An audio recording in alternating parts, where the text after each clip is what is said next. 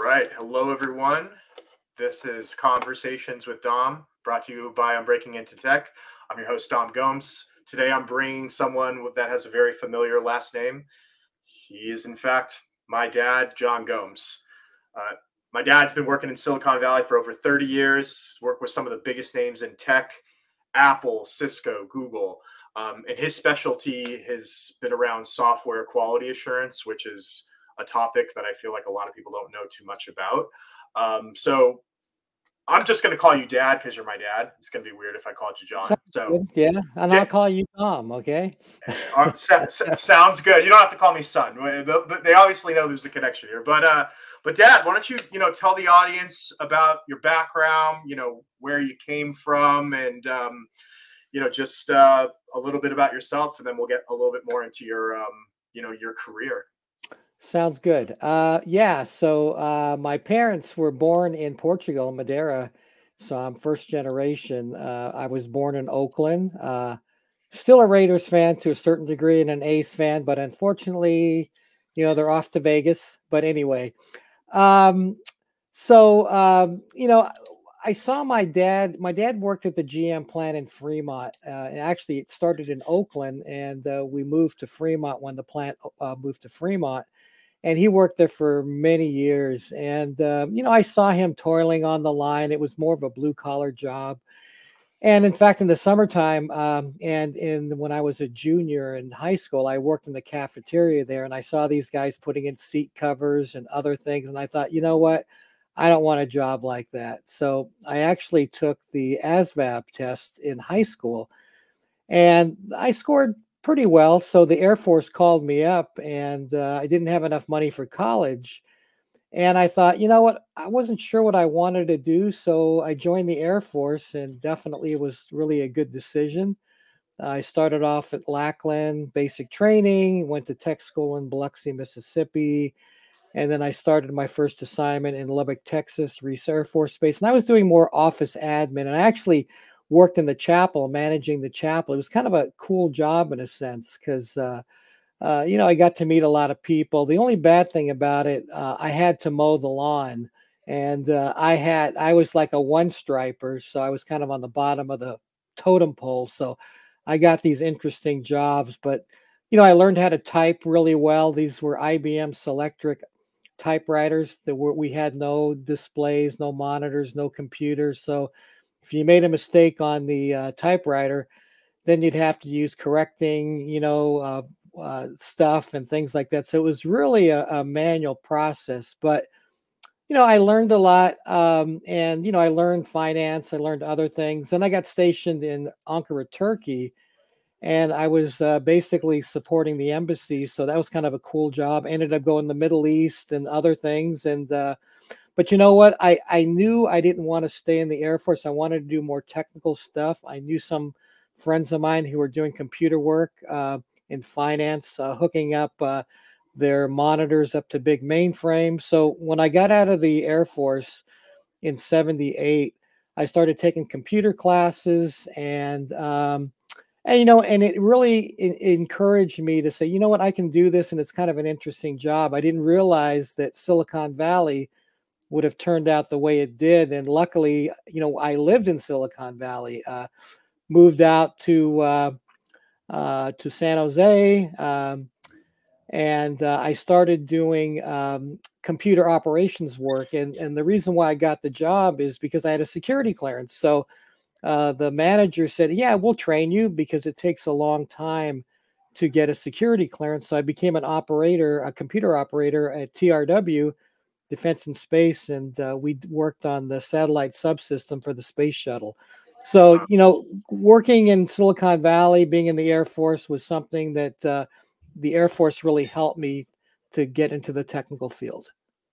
So kind of even taking it first step back, after seeing what, your dad or, my grandfather being a first generation American working on the line, which for people that are listening, that plant is where Tesla is nowadays too. That's true. Yeah. And after GM closed, it became NUMMI, a joint partnership with Toyota and GM. And then it closed. And then, I was happy to see Tesla took it over. So very interesting. I would like to, actually visit that plant one of these days and reminisce when my dad was there. But I know there's a lot more robotics and other things there. So technology has definitely played a big part in making electric vehicles. I guess after seeing what your dad was going through, again, it seemed like the Air Force was a good way to find that path to what you eventually wanted to do. But before you even got into the Air Force, did you think you were just going to follow in his footsteps potentially? Yeah, I did, because in the 60s and 70s, the only places you could really go in the Bay Area was the GM plant in Fremont, the Ford plant in Milpitas, which is now the Great Mall, and then go to Lockheed or IBM, but basically blue collar jobs unless you went to college. And I didn't have enough money to college, so I really, I don't know. I probably, if the Air Force wasn't around, I probably would have started working at GM like my dad did. Yeah, it's kind of amazing how certain things just can take you down a road that you didn't think, and then Exactly. you kind of rode the whole wave, right? And I think that's the other thing is you kind of mentioned it because we grew up, you grew up in this area. Do you think you would have gotten into technology if we wouldn't have lived in the San Francisco Bay Area or Silicon Valley, or do you think Um, it just became because the opportunities were here too as well? yeah, that's a good question. I mean, depending on where, I mean, I think I've always had this thing in me to be, learn, new technologies and be on the leading edge of things, and especially electronics, consumer goods. So I think I still would have maybe followed in those footsteps to a certain degree, but not in the place I'm now in Silicon Valley. There's been so much opportunity. In the old days, you could get jobs without degrees. You needed connections and other things, but degree wasn't a big thing back then. And, later on, I did get my degrees and everything else just for more of a personal goal. But way in the beginning, you really didn't need a degree, which was kind of cool because we were very diverse. Being a software tester, where I was doing manual testing at Atari. That's where I met your mom, and 6 children later, and a grandchild. Thank you, Dominic, little Victor. So yeah, it's definitely been an interesting area to be in Silicon Valley. It started off in semiconductor, with the Yeah. Intels, the AMDs and things like that. And then from there, it went to PCs, the Apples, the Ataris, the gaming consoles and things like that. And then the internet. And then basically it just took off after the internet. Yeah, it's one of those things where when I tell people who aren't from the area of where I live, everyone's kind of shocked because it's just such a concentration of some of the biggest companies in the world, essentially, right? It's right in our backyard, with the exception of some of the stuff up in Seattle, probably I would say, the Right. Microsofts and the Amazon. But it is one of those things where I feel like now it's almost like the expectation, if even if you want to live out here nowadays, is you almost have to go that route, which is kind of insane thinking about like how expensive it's got in that sense. But It but it's has. really it's provided us with these opportunities that are just It like amazing has. too. So it's a blessing and It a curse, has. Well, let me tell you about the real estate market, just to, just give you some perspective. Is in 79, I bought a house in Newark, it's near Fremont there, for 45,000. And then your mom and I bought a house in the Rose Garden, and I think it was 1984 for 70,000. And then we went out on a limb and bought a house in Almaden Valley. I think it was in 86, 87 for 235,000. And it was a stretch.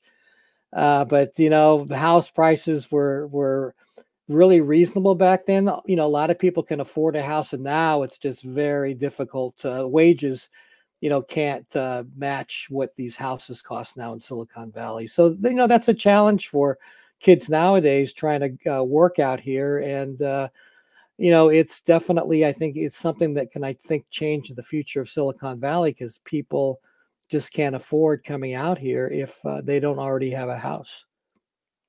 Yeah, I get it. As Oakland homeowners, even where we're at, the East Bay, it's not uncommon to hear people again, a lot of us would be going to San Francisco, which is interesting to see how the shift went from, you know, I would say the peninsula, you know, Yeah. Palo Alto, Mountain Yeah. View, Sunnyvale, and a lot of stuff sort of moved up more towards San Francisco, which is, but then it's kind of gone away. But now it might be coming back with this whole AI boom that's happening with open AI and everything. So That's it's true. That's true. Yeah, no, fascinating times. it is. It really is neat. Yeah, definitely Chat GPT. And, when I worked at Google too, we were working on some AI tools. So this definitely is where things are going. But it's interesting because about 15 years ago, AI was kind of actually starting up, and we thought back then it was going to be a big thing, but it kind of fizzled out. And now Chat GPT, when it first came out, then all the other people are now joining the bandwagon. So yeah, I definitely feel it's here to stay, but we got to be careful on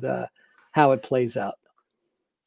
Well, let's actually get into more of what you've done in the tech industry, right? So, uh, maybe it might be a good idea to just give people an understanding of what quality assurance QA or testing is sort of in the software or hardware industry.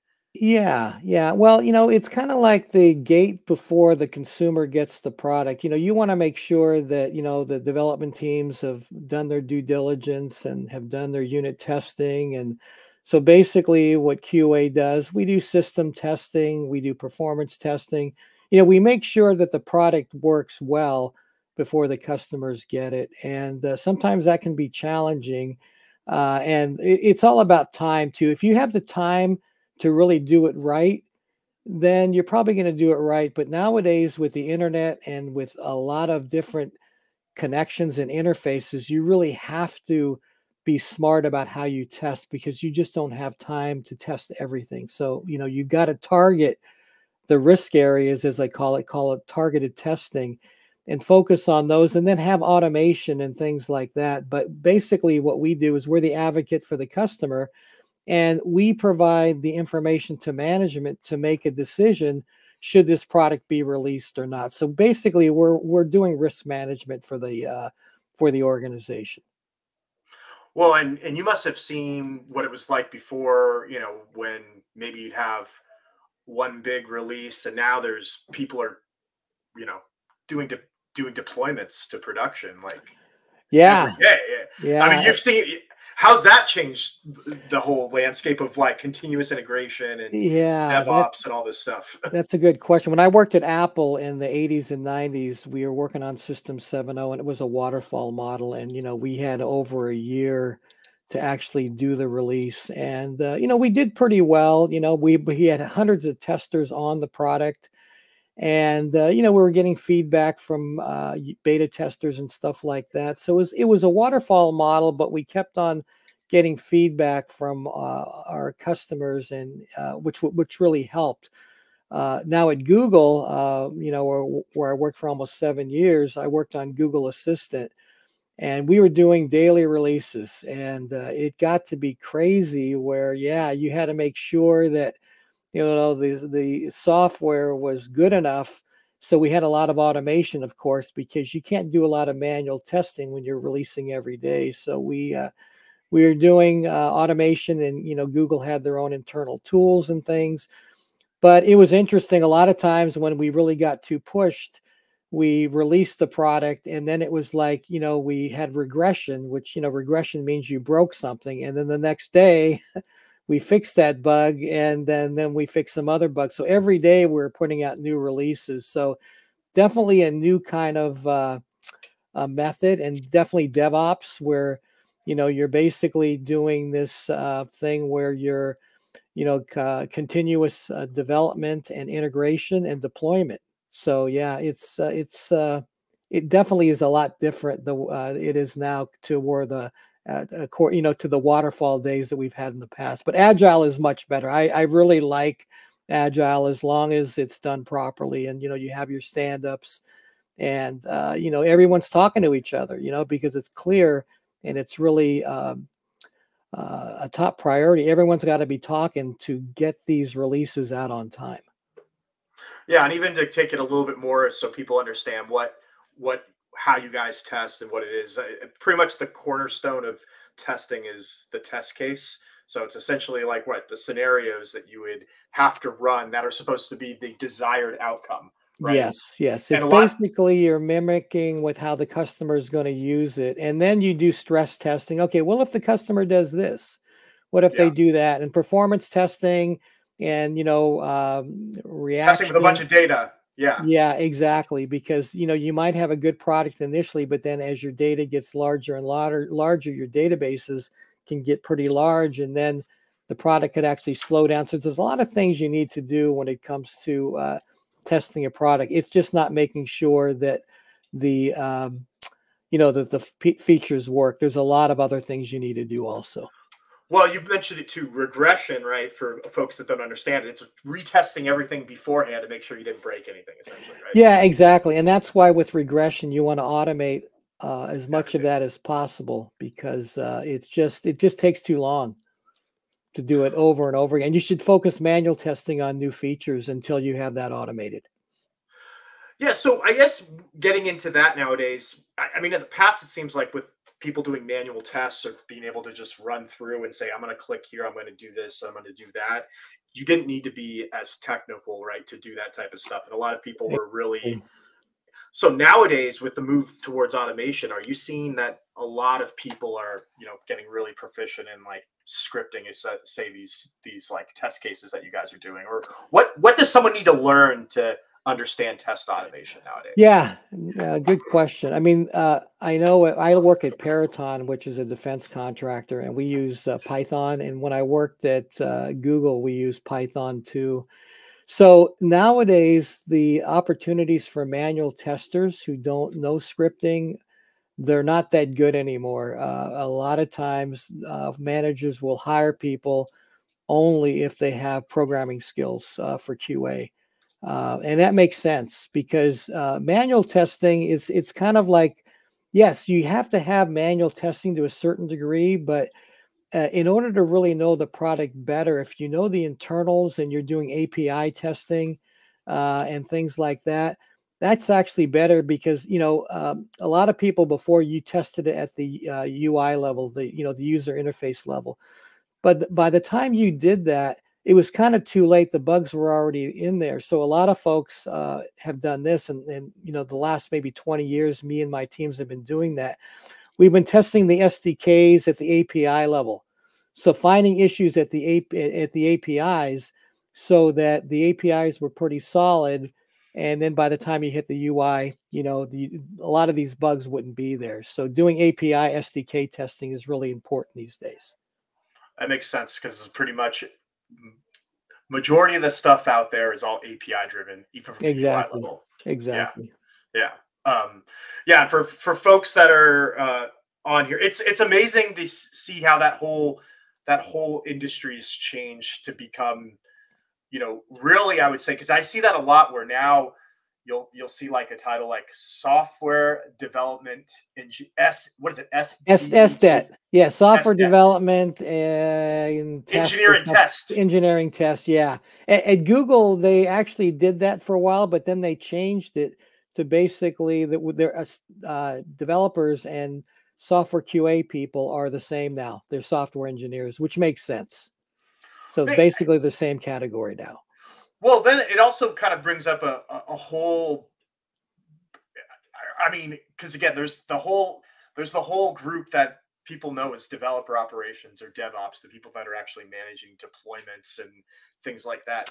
Do you see a world where these just functions start getting more and more just like the same or even merged, or do you think they're still going to be pretty separate? They might, but I think it's going to take a little while because like an SRE, software reliability engineer, they're basically kind of making sure the cloud is working properly, the servers and stuff like that.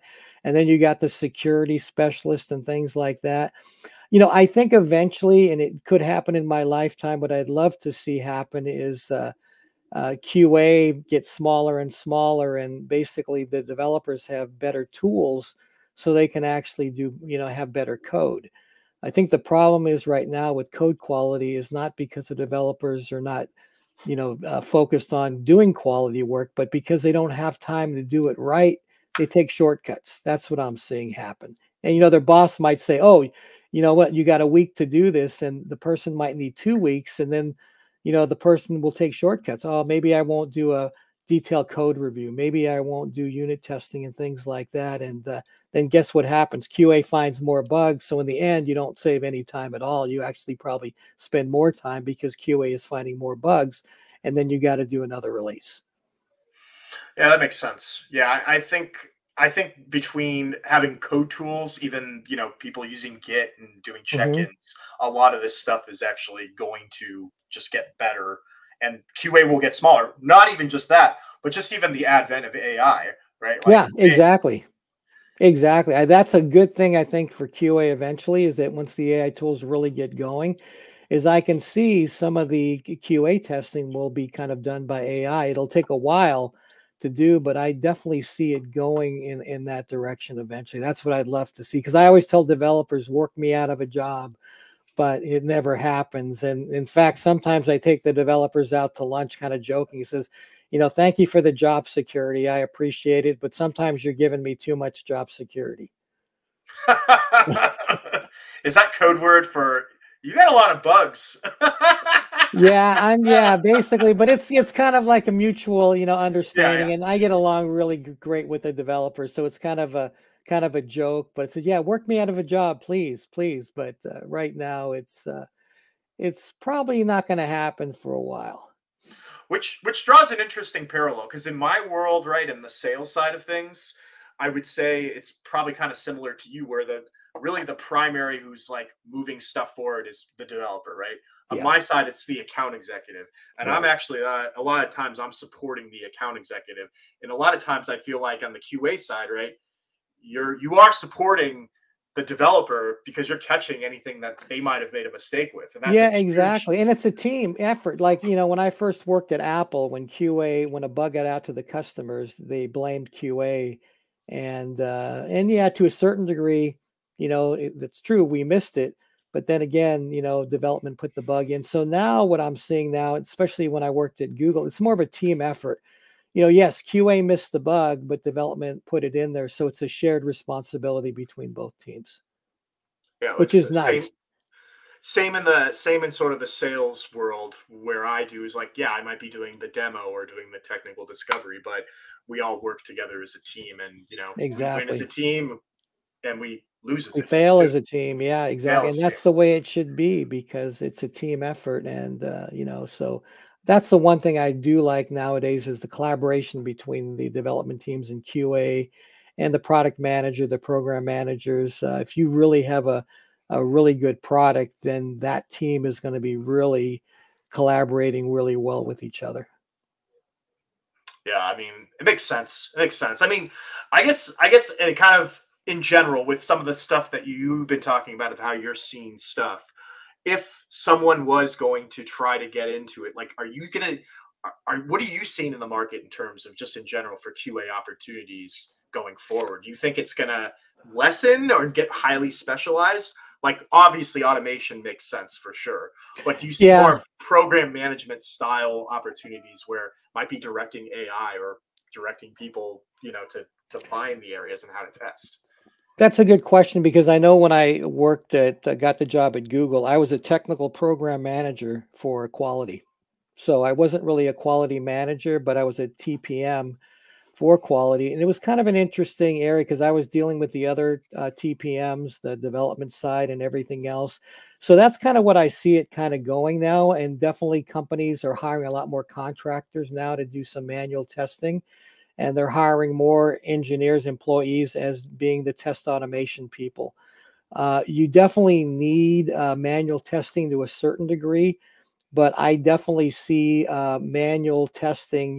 If you are a manual tester, you need to have those skills to do scripting. But the thing is, to me, to find good bugs, you really need to be tenacious and really be a person that wants to break the system. Something that I've always told my people is that you're not there to make sure that the product works. You're there to break it. So it's a To make different sure it doesn't mindset. work. That's Yeah. right. Exactly. So it's a different mindset. And when you have that mindset, then you find more bugs. And but yeah, I would say manual testers won't go away completely, but they're going to have to know how to do scripting also. Well, it's interesting you mentioned that too, because I feel like at least when I've done professional services stuff and I've worked with testing people who are testing, functionality, at least in the Salesforce world of stuff I was configuring, I find that half of the issues that were logged were mostly just misunderstandings of what the user story was and the use Exactly. cases. Exactly. And it's the same thing for a requirement for development in QA. A lot of times it's just a misunderstanding with, the development team, the product manager, program manager, and QA. Yeah, same. It's all about communication and really going through those requirements and really reviewing them very detailed, in a detailed way, because if the requirements are not correct, it's like the foundation of a house, right? It's not going to be correct. Yeah, been that, had to have those conversations like, guys, the test case is wrong. Yeah, exactly.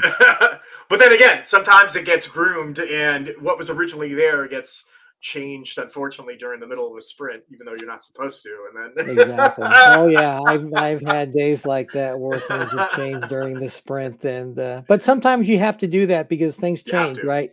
You have to, because if you don't do it and then oh well, we're going to do this anyway, then it may not be the right feature for the customer. Totally makes sense. Totally makes sense. Well, I wanted to, I guess, just with some of the time we have left, we're about, 25, almost 30 minutes in, I wanted to kind of just reflect just on your career, right? Like let's talk about, chat about moments that were important to you. Like I guess a good one to start with is, what would you say if you reflected on all of your time in tech in Silicon Valley? What's your proudest professional accomplishment?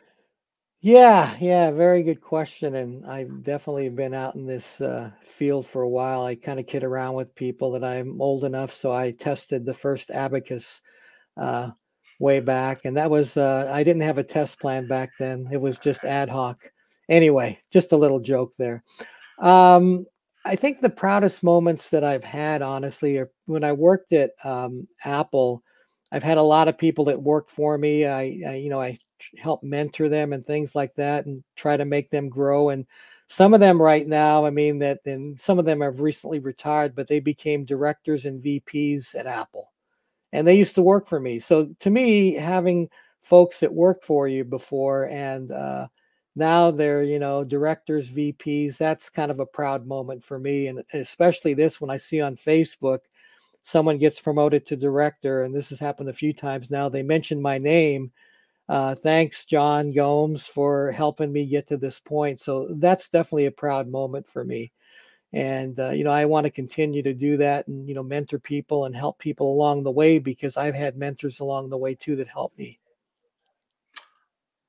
And we're all about mentorship here. And I believe that's one of those things in this industry that's needed. Is you're not going to know anything until you talk with people who've done something you've done before, to a certain degree. You try to blaze your own trail, but sometimes you can't. You need to get some directions. You need to get direction, but then I think you too need to do this. You need to have a boss, mentor that empowers you and helps you, instead of like telling you, okay, being a micromanager. So people out there that are new to management, one way to kind of destroy your career is if you micromanage people. And so just focus on mentoring them, training them, empowering them, and providing them the tools to be successful. 100% agree. 100% agree there. What I guess a question for folks, because a lot of people probably listening to this, right? Like probably younger, so when they think of Apple, they maybe go back down to the iPod phase, essentially. Oh like yeah, 2000s. What was the big thing you were working on back in the 80s? Oh man, let's see. We worked on the Mac 2FX. It was more of a desktop machine. We used the Motorola chip back then, and then some of the classic Macs that you've seen, the different colors. Actually, too, the Notebook, which was a luggable laptop computer. And actually, let's see. What was the thing that I forgot? One of the other things. It was like one of the first. What was it? It's this goes way back, but The Newton. The Newton, yes, the Newton. I remember the Newton as a kid. Yeah, I remember playing with it. Had a Newton and I worked on it for a while. I had a friend who worked on that team, and those were the days where Apple was really trying to be on the leading edge. Unfortunately, Newton wasn't quite ready, But you know what? Newton never came out, but then companies like Palm came out and other things. And that was kind of the first thing for having a smart device. And that's where the smartphones and other things kind of developed from that. So Newton was definitely beneficial and helpful and important because it ended up coming, it evolved to other types of like the smartphone. Yeah, which has changed everything. Which is so interesting because I remember just during the '90s, people.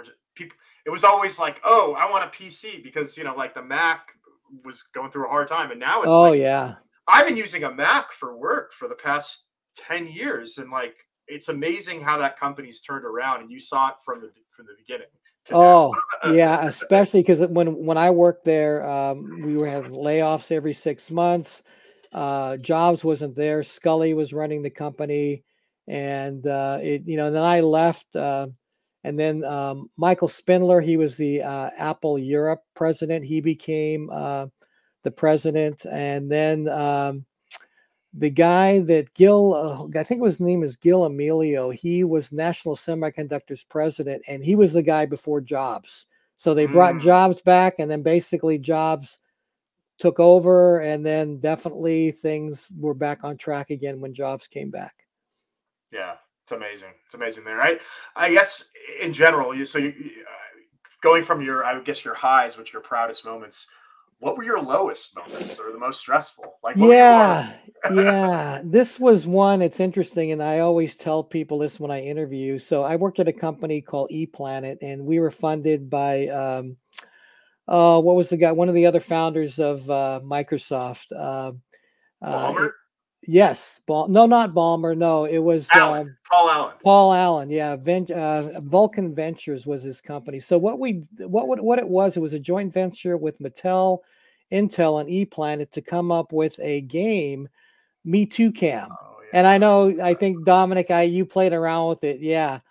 And basically, it did background subtraction, and you were like skiing on and your body and everything else. It was kind of like the first Xbox Connect. Yeah, it was actually like, so we were kind of ahead of our time, but unfortunately the technology, the speed wasn't there. It was kind of choppy, the camera quality wasn't too good and things like that. So we had to make a big decision right before the Christmas holidays. In fact, it was I think it was in October or September where we had to make a decision to turn the factories on to start building all this stuff.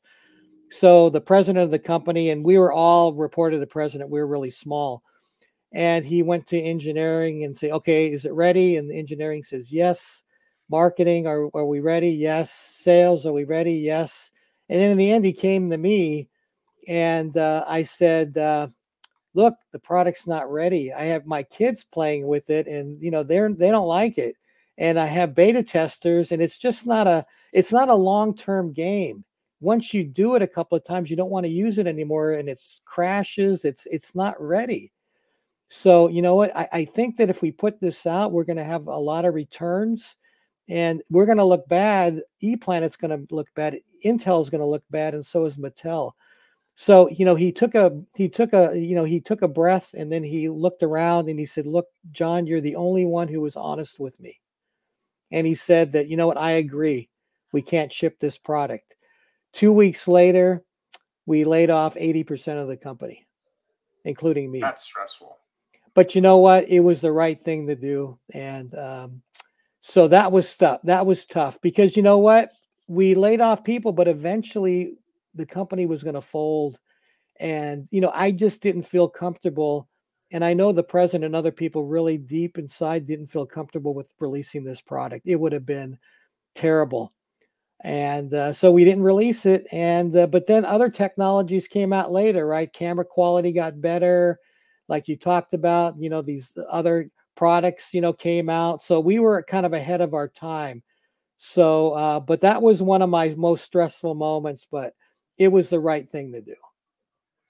Yeah, because wait, if I remember correctly, you always told me this. You didn't just do that. You also tested. Did you test the ET at Atari, the game? I did. And I wasn't the primary tester, but yeah, I tested there at Atari. I tested speed reading, and this was on the home computer. Yeah. It was the Atari 400 and the 800. And like I said, that's where I met your mom. She was the receptionist, and I was a senior test engineer. I tested speed reading, the assembler cartridge, 6502 assembler cartridge, and Dig Dug, Defender, and then yeah, you know, when ET came out, it was very popular, and Warner Brothers told us, okay, we got to put out this game really quick. So we did, and it was definitely a disaster.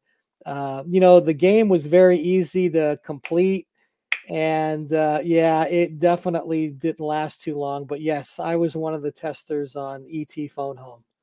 Yeah, that's a little piece of history, and the urban legend, which was found out to be true, is they had so many copies of that game that they buried it in a landfill in New Mexico. Yeah, Actually, yeah, dug it up. exactly. Yeah, and it was interesting. Yeah, and it was interesting. The year that I worked there, the first year we had $1 billion in profit. The next year we lost $1 billion, and that's when Atari laid off a lot of people, and it never recovered after that. And it should have, because look at the companies nowadays: Nintendo, you got Sony, you got all these other platforms now, and Atari, in my opinion, should have still been around, the original Atari. Yeah, it's crazy how stuff comes up like that. And I always make the joke that if it wasn't for video games, all of us wouldn't exist. That's true. And you know, to this day, I hate playing video games, because if you actually test them all day, it gets Oh, it old. gets boring. Yeah, Well, I can imagine. yeah, and what we had to do, we didn't have a spec. So what we did, if we found a bug, we went to the coin-op machine, and if it occurred there, then it was said, oh, it's just like the coin-op machine. If it wasn't on the coin-op machine, then we actually had to fix it. So the coin-op machine was our spec. That's funny. That's funny. Well, okay. So I guess a couple more questions here, and then we'll wrap this up. But I guess if looking back at your whole career, if you had a time machine and you could go back to any point and change anything, what would it be? Well, yeah, another good question, something to ponder here. Well, I wish I was a bit more technical, where I was, more of a computer science person, where I did some programming, did some automation and things like that. I was really more of a manager, a project manager, and basically coming up with test plans, directions, given strategies and things like that for testing. But in a way, I wish I was more technical, and maybe got a computer science degree. I ended up getting a master's in cybersecurity, which is in a technical degree, but I really wanted to get a computer science degree and get a master's in computer science also. So I just wish I was a little more technical. You and me both. I go back and I'm like, why did I study political science? The best thing I got out of political science was I found Louisa, my wife. So yeah, happens for a reason. Yeah, that's like with Kathleen. Your mom, same thing. She really had a lot to do with, I think, my career and everything else, and all of you too, all the children, right? And it's just interesting now talking to you. I remember when you were just a little guy with curly hair. Yes, Dominic had hair before. Yeah, yeah. Now I'm bald. And I did too. I had hair before. All right, we'll do one last more, and then we'll wrap this up. But again, one of the biggest things in my segment is normally we always talk about the importance of mentoring. Like, if you were gonna pick who was the most influential person that mentored you, or like really got you to where you're at, like, who would it be? And how do they influence you? Yeah, and this goes kind of way back. I was in the California Air National Guard, which is part of the reserves, and my NCOIC, which is non-commissioned officer in charge, my supervisor, guy named Senior Master Sergeant Joaquin Preciado. And tough guy, but he was really fair. And he told you how it was. If you didn't do a good job, he would tell you. If you did a good job, he would tell you. And I remember one day I was working I was a computer operator at the 129th at Moffett Field, and some colonel came in and was looking for a listing. Back then, we didn't have like laptops or computers initially. People got their printouts from our computer center. So he was looking for a listing and he couldn't find it, and he was yelling at me. And I was just standing there listening to him. And then Sergeant Preciado starts saying, "Hey, don't you be yelling at my people. If anyone needs to yell at them, I'll do it." And after the colonel left, and I couldn't believe it, because a sergeant basically telling a colonel off, in some places you basically can get court-martialed for that. But this guy was that kind of guy. So basically what I'm saying here, he really protected his people. He looked after his people. And, at the end of the day, you got to protect your people. And, even if they're wrong, out in the open when there's a meeting and stuff like that, you say, well, okay, let's talk about this offline. I mean, I've seen managers that kind of have yelled at people out in the open in meetings, and you don't do that. So what I learned from Sergeant Preciado is take care of your people. They'll take care of you and the team. And to this day, I've always remembered what he did. And I still try to take care of my people, even when they're wrong. That is amazing advice for, aspiring managers or people that are starting management, just in general, of like protecting your people. Like that's always what I look for too, as well. Like the best managers I've had have always been empathetic, but they've always stuck up for you, even if you make a mistake, right? Yeah, like, we're all human. We're gonna make mistakes. We're all going to make mistakes. Now, if they keep on happening, of course, you got to say, hey, you got to get to the bottom of it, because if there's stuff that needs to be improved, you need to focus on that. But yeah, you do it in a polite and a respectable way. That's great. Oh, that's great. Like, feel like I've learned a lot from you, Dad, and I've known you my whole life. So it's that's true. Yeah, and I've known you all my life. Well, at least half my life, right? All my life, you've known. But yeah, no. I guess any parting thoughts, or any advice you would give someone who's brand spanking new, wants to make like a career change? Maybe they haven't been in the military, or maybe they've gone to the military, or they're doing something completely different and they want to get into tech. Any advice you would give people that are trying to make the transition into this industry right now? I mean, definitely LinkedIn is definitely one of them. Get on LinkedIn, build your contact base, and do something that you really like, that is fun. Have fun with it. I know some of these jobs can be stressful. Any job is stressful, even if it's fun most of the time. But, so have fun with it.